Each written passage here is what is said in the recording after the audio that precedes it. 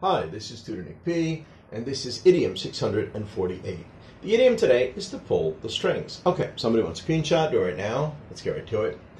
If a person says someone is pulling the strings, he or she says that a person or organization is really the one in control, especially in secret or without it being common knowledge, to all the people or the general public. The idea of this phrase derives directly from the art of puppetry.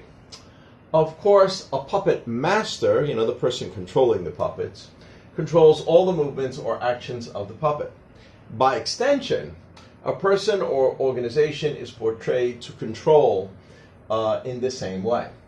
One of the first uses in regard to politics dates back to 1860 when Bishop William Stubbs used it in his Lectures of the Study of History.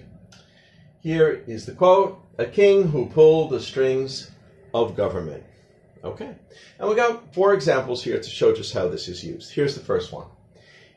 It is quite obvious the leader of that country is not the one who is really pulling the strings for that government. Number 2, he is not really his own man. His wife is the one who is pulling the strings in that family. Okay.